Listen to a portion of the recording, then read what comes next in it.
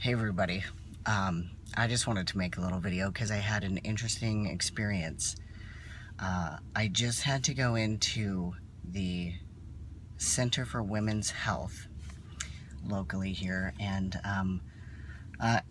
it's regarding, trying to get a hysterectomy. As a trans man, it's an interesting experience to say the least. So I walked in to check in at the counter, and I walked up to one of the ladies and I was like, yeah, I have an appointment for 10 o'clock this morning or whatever. And the lady just flat out looked at me and she's like, not with us, you don't. I said, actually I do. I'm transgender. I was born a female and I do have a vagina. And I think I embarrassed her.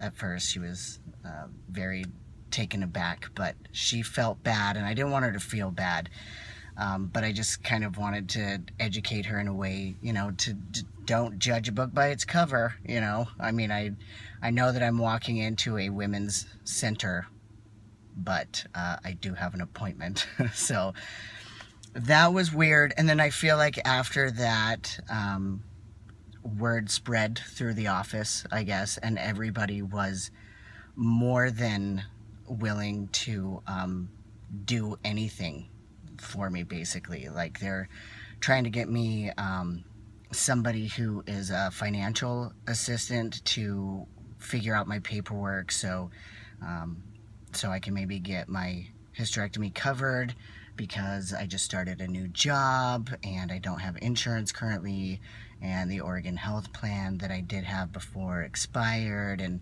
they got me like business cards, or like somebody's gonna contact you later today. But I left there with everyone like smiling, everyone knowing who I was. But it was a good experience, even though it started off kind of questionable. But I just wanted to share that experience, and hopefully we can get some training programs to come to doctors' offices and stuff like that to educate them further on trans individual needs. So hope everybody's having a good day. Bye.